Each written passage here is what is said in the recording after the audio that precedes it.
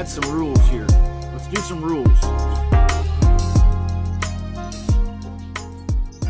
Okay, oops. Excuse me. Okay, rule number 1. Okay, put the homeowner in the driver's seat. Okay, what do I mean by that? Anybody let me know. Tell me what you think. Put the homeowner in the driver's seat. They get the first right of refusal and who gets in there. Okay, so yes, what you're saying is let them approve or disapprove your tenant buyer before they move in. Right. Right. So this becomes more of a cooperative sandwich.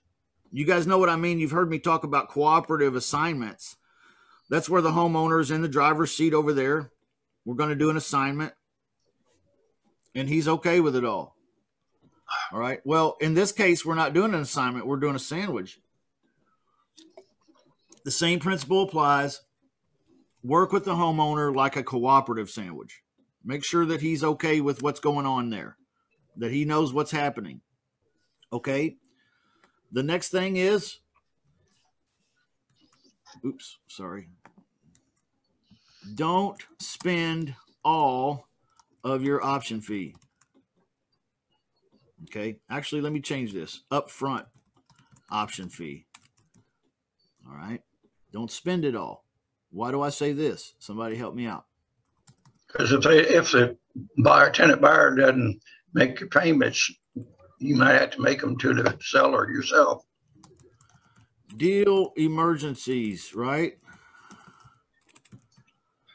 Right? Deal emergencies. What happens if you're in the middle here and the tenant buyer moves out in month number 6? If the tenant buyer moves out in month number 6, what happens? Well, somebody becomes a tenant buyer. Right? Well, yeah, you'll want to find a new tenant buyer, but I'm responsible. Yeah, somebody's going to have to pay that bill, right? And the seller is going to be looking at you.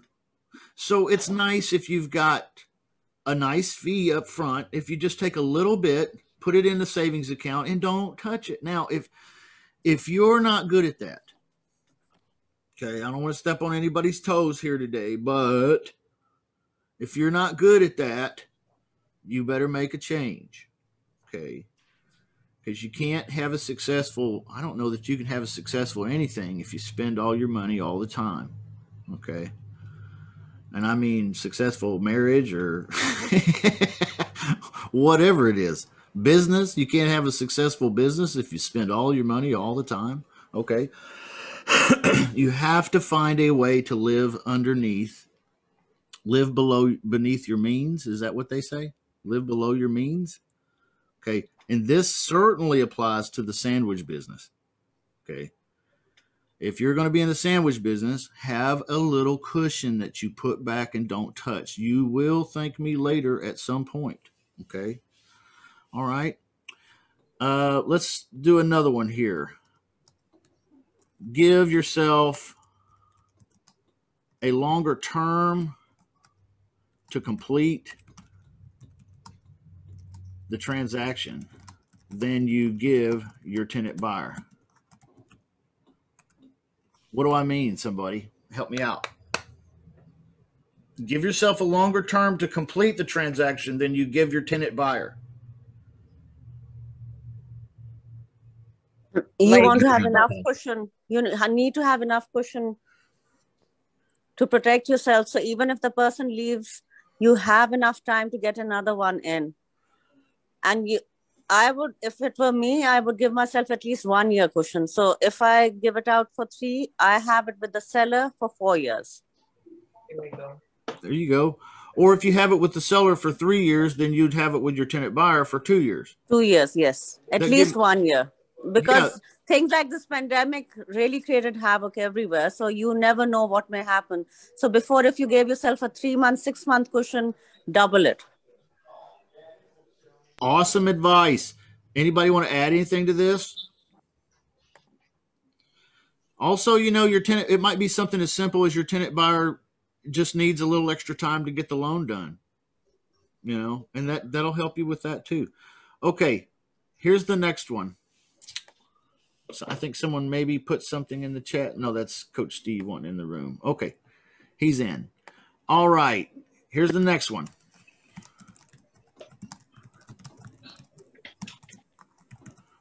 Screen the heck out of your tenant buyer. Okay. Let's talk about this for a minute. What's the first thing we want to know from our tenant buyer?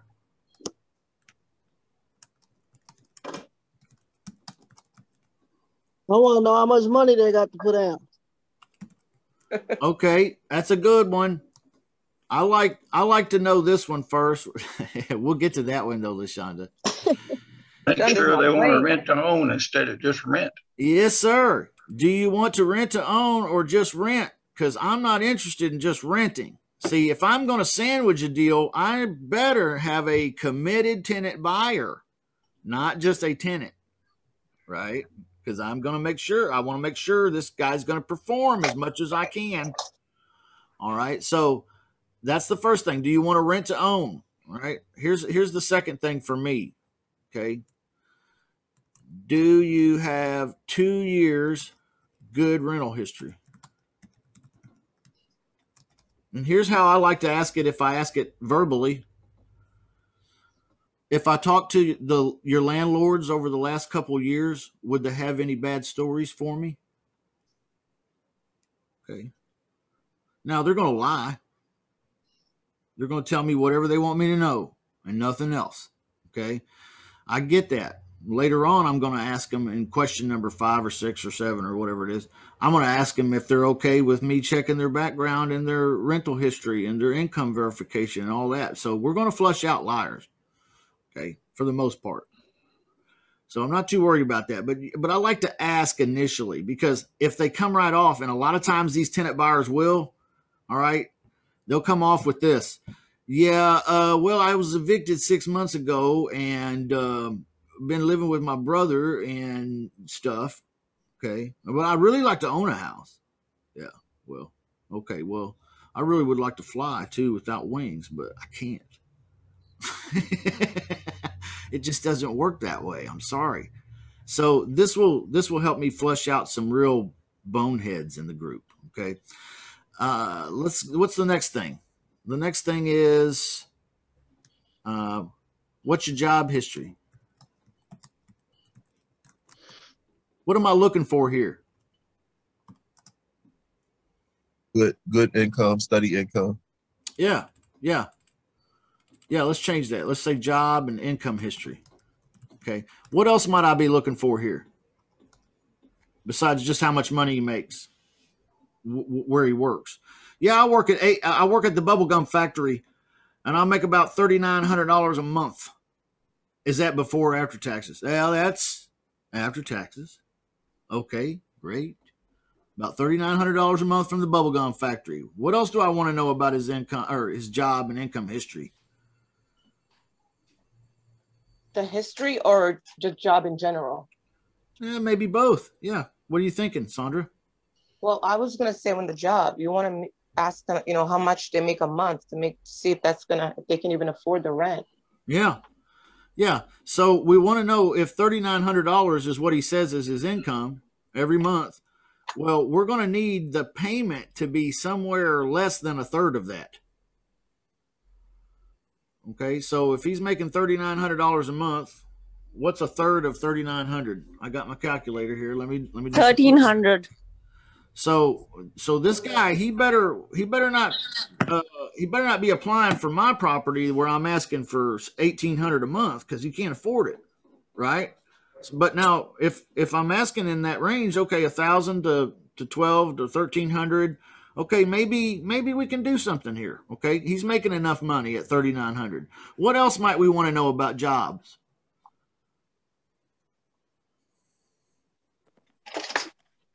How long have you been there? I'm sorry, say that again. How long have you been there? Oh yeah, how long you been there? Why is that important? Sorry, I just talked over somebody else. I think that's okay. Why is it important that we know how long he's been on the job? So we could see if he's a solid tenant. Yeah, He's able to hold a job. Yeah, he might just be really good at getting jobs, and then he don't stick to it, right? Right. Also, how long do you have to have a job before you can, in the same type of industry, before you can get a home loan? Does that mean anything to us in this situation as a sandwich? Sure. Heck yeah. Talk to me about it, Jason. What do you think? Yeah, they're always going to look for stability. You know, it's at least a couple years in the same. Even if you took another job, they want to see that you're at least in the same industry anyway for a couple years. Yeah, a couple years. Yeah. See, if I was a preacher man at a church, and then I quit there, and then I went and I was a janitor for 6 months, and then I got a better job working over at the train yard. Well, I'm sorry, that's just not going to do. This person's not stable enough. They need to have had the job for a couple of years of good rent history, a couple of years of great job history. Okay, now we're talking about something. You're making enough money to make the payment. Okay, now we're getting closer. Okay. I'm going to ask them here if they will be willing to submit, I guess is the right word, to a criminal rental and income verification checks. Does that make sense? Sure. Mr. Tenant Buyer, I'm going to make sure that, I run you through the checks here. If you've been fibbing to me, we'll find out. But there's nothing you need to tell me about now, is there? I mean, I'm not going to find a bankruptcy or a bunch of default credit cards or anything, am I? Okay. All right. Well, Justin, that sounds like an uncomfortable conversation to have. Okay. Yes, but you gotta spine up here a little bit and handle your business. This is a big asset and you control it. Okay. You're going to stay in the middle of this. You want to work with the best people. Okay. Here's the last one, or not the last one, but have you already spoken to a home loan lender and got a plan? Does that make sense? Yes. Okay. This is in our paperwork, by the way, that we, especially in the assignment game, where we tell them, hey, sign off on this disclosure. And part of that disclosure is, they've been told, hey, you need to go talk to a home loan lender. What might a home loan lender tell them?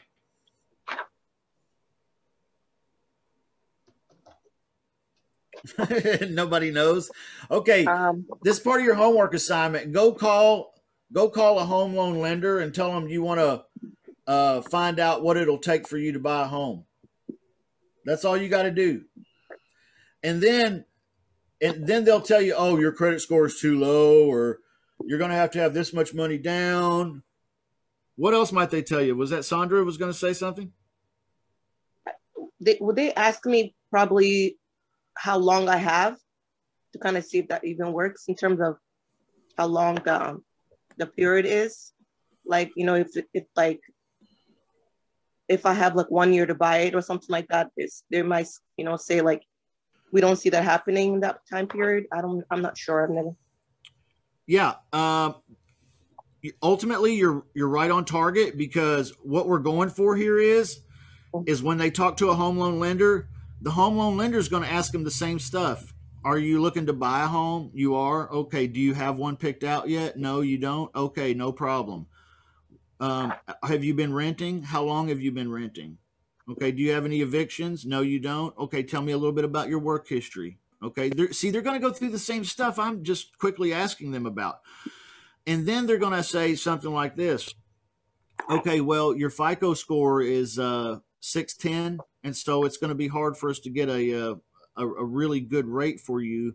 However, if you were able to take a little money and pay off ABC credit card and XYZ credit card and pay down this debt over here a little bit, that would put you in a better position. It would probably raise your credit score, and we could probably get you qualified for this loan in somewhere 6 months to a year, if you were able to do that right away.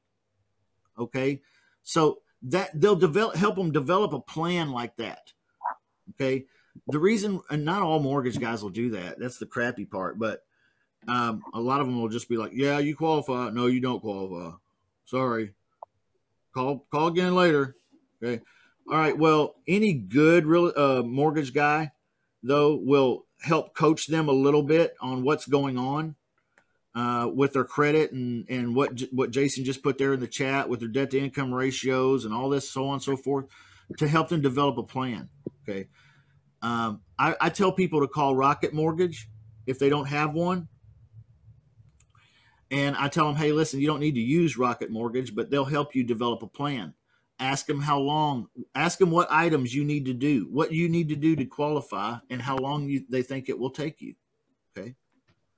All right. And they'll help you with that. All right. So it's okay to coach your tenant buyers, especially if you're going to be in a sandwich. All right. To go ahead and visit with a home loan lender and find out this plan. All right. Any questions on that? Anything? Okay, I hope all that makes sense to everyone. All right, here's the last thing here. We want to find out how much money, right? This is LaShonda's question. How much money do you have to invest in your new home purchase, right? All right, I like it. See, because I can say it that way because I'm going to deduct their down payment off of the purchase price, right? So, yeah, how much money do you have to invest in your new home purchase? That's actually a question, not a statement. Okay, now let's go on. Here's another rule. Okay, pay the seller's mortgage payment for them. Okay. Somebody help me out. What do I mean? Pay the seller's mortgage for them. How would I do that? Why would I do that? What do I mean? Help me think through it. Taking the money out that from the tenant buyer. So I'm going to be collecting money in a sandwich. I'm going to be collecting money directly from the tenant buyer, and then I'm going to be paying it either to the seller directly, or I'm saying right here, pay it directly to the seller's mortgage company. Right. Do you use an escrow company or do you do it yourself? You could use an escrow company. I've done it myself and like to do it myself, but I might change that here in the future. Okay. This is going to be a really, really big thing here coming up in the next couple of years, I believe. And I'm going to be doing a lot of sandwiches, so I'm probably going to have to do, an escrow company. But that's okay. That'll work too. And have the tenant buyer pay them and have them pay the mortgage company. But paying the mortgage for the seller gives me peace of mind. What's it called when you pay rent and then the landlord keeps the rent and spends it on playing golf and stuff like that, and he doesn't pay the mortgage with it? What's that called? It's called something. It's against the law, but what's it called? Fraud. Well, it could be called fraud, maybe, but there's a more particular name for it, a more specific name. Anybody know what it is? Trouble. What'd you say? I said trouble. Yeah. Somebody said shitty. That's pretty shitty. Yeah. It's called rent. I'm sorry, Rick.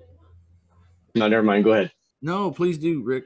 It wouldn't really be considered like commingling of funds because you're not dealing with like an entity against another. Is that correct? Yeah, I think they look at it just really simply. Here in the state of Missouri, they call it rent skimming.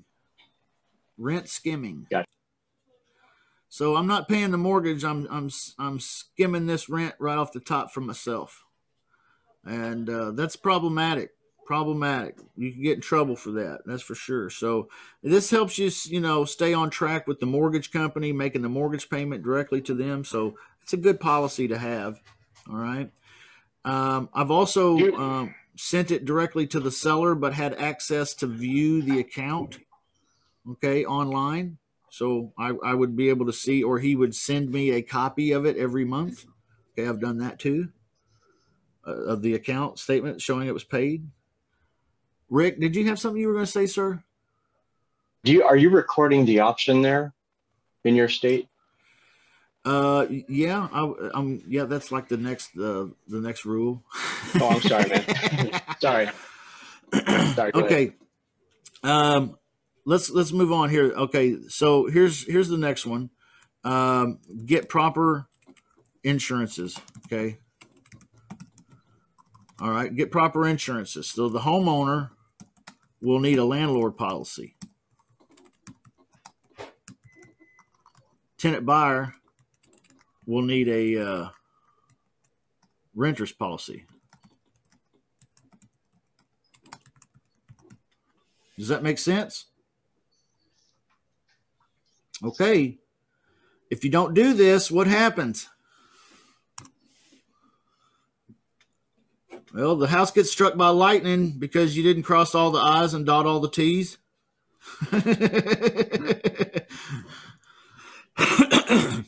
Excuse me. And that's how the universe works, is when you forget to cross all the I's and dot all the T's. The house gets struck by lightning and it burns down, and then the insurance company says, no, we're not going to pay for that because you were using it as a rental property, but we had a homeowners living in their policy. That could happen. Could happen. I don't know. If you question that, you could study that, I guess. But yeah, so they need a landlord policy. And the tenant buyer, they're going to need a renter's policy. Very, very inexpensive. Very inexpensive. Probably less than 30, 40, 50 bucks, depending on how much rent they're paying, how many private personal goods they have inside the house. What does renter's insurance do? Somebody tell me. What does a renter's policy do? What does it cover? Personal belongings. Yep, it does. So it'll cover personal belongings in case of a break-in or things like that. Is there anything else it might cover? Yeah, it Fire. covers. I'm sorry. Go ahead, Antonio. Fire or water damage. Personal injury. Yep, all of that stuff. So if your friend comes over, if the tenant buyer's friend comes over on a weekend and he slips on the ice and he busts his ass and he wants to file a big lawsuit against, people, well, everybody's insured. Okay. Right. What if the tenant buyer burns the kitchen down? Well, instead of the landlord having to sue the tenant buyer to recoup damages on his house, he's got insurance. Okay.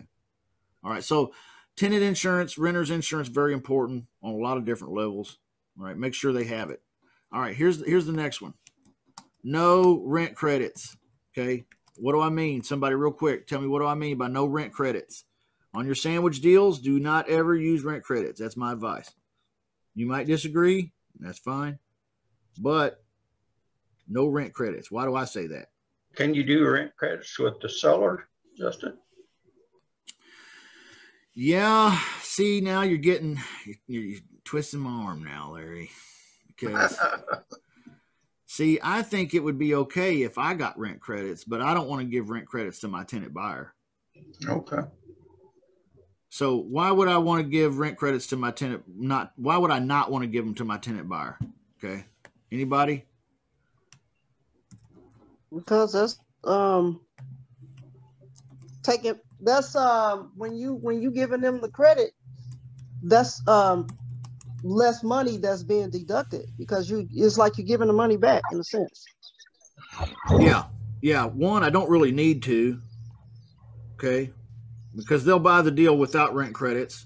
Rent credits meaning every time they send me a payment on time, a rent payment on time, I credit them $50 off the purchase price or something. Okay.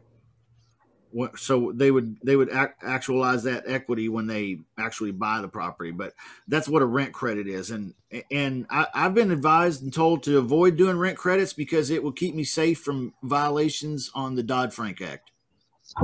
Bingo. Okay.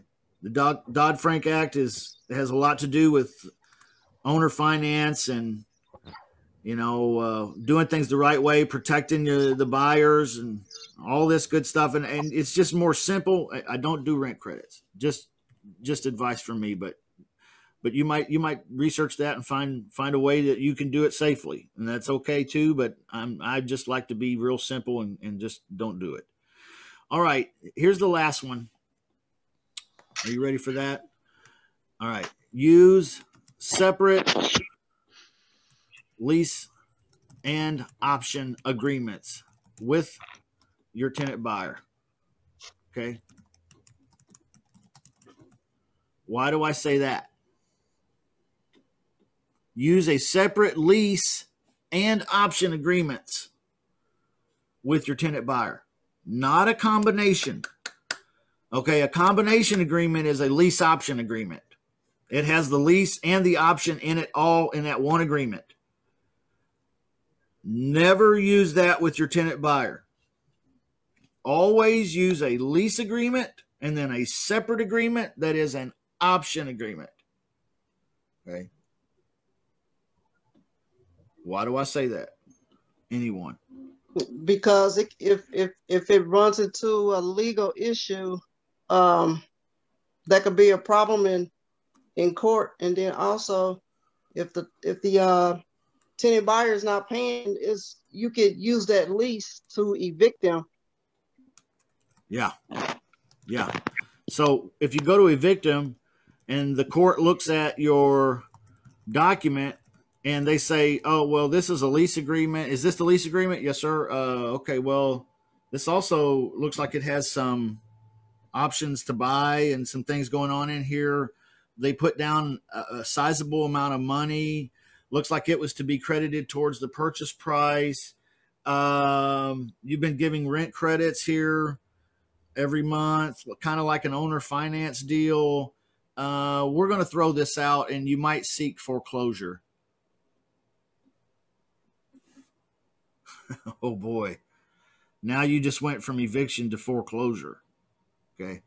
Using separate agreements will help in this matter. Okay. All right. The last one is record your option to purchase at the local courthouse. Okay.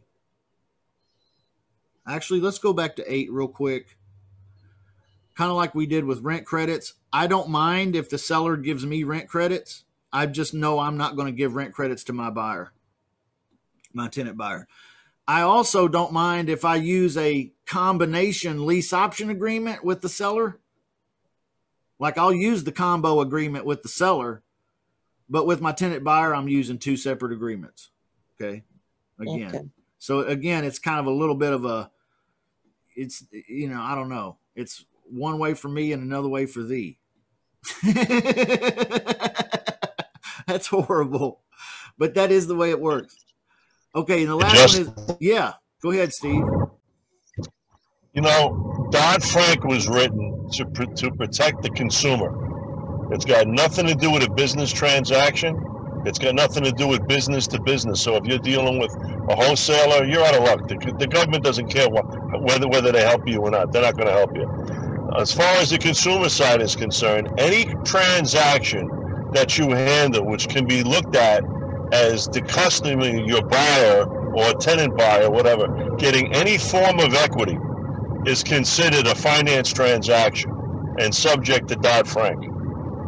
So listen to what I just said. If you're going to give anybody any kind of credits or whatever as they make their payments, you're subject to Dodd-Frank. So the simple thing to do is keep it separate. And you want to do everything you can to take your lease agreement and your option agreement and treat them both as separate agreements. I even marked my option agreement the next day. I don't even say we even did them the same day. They're 2 separate agreements. So that's all I got. Yeah. Try. You really, because you always want to go into these things. You know, everybody goes into it with the eyes wide open. It's all going to be a beautiful sunny day. And all of a sudden, when the shit hits the fan, you got a legal problem. And a lot of attorneys don't even think, they don't think that far ahead. So you got to be able to protect yourself and know where you're going. It's a good class to find out. So keep it going, man. Thank you. Record your option to purchase at the local courthouse. That's the last rule. Now, you could record your option. You could record a memorandum of option, or you could record a memorandum of agreement. Okay, probably better to do that. All that stuff provided in the DIP Quick Start course. All right. So you can record your option at the local courthouse. Why would you maybe consider doing this? At some point in the deal, why would you maybe consider doing this? Seller can't sell it from underneath you without clearing it. That's so true. That's so true. Any other reasons why? Okay, I'm just going to throw this out there and let's talk about it if you want to, but this will help you get paid at the end without having to do a double close or some kind of other arrangement. Okay, this will also help you get paid in the end. This will help you marry your seller and your tenant buyer together and collect your pay at the end. Okay, so be prepared for that. All right, and maybe you wait to the end to do it. I don't know. Maybe you do, and then you use the title company to record your agreement. Okay, your memorandum of agreement. So just be prepared for it, though.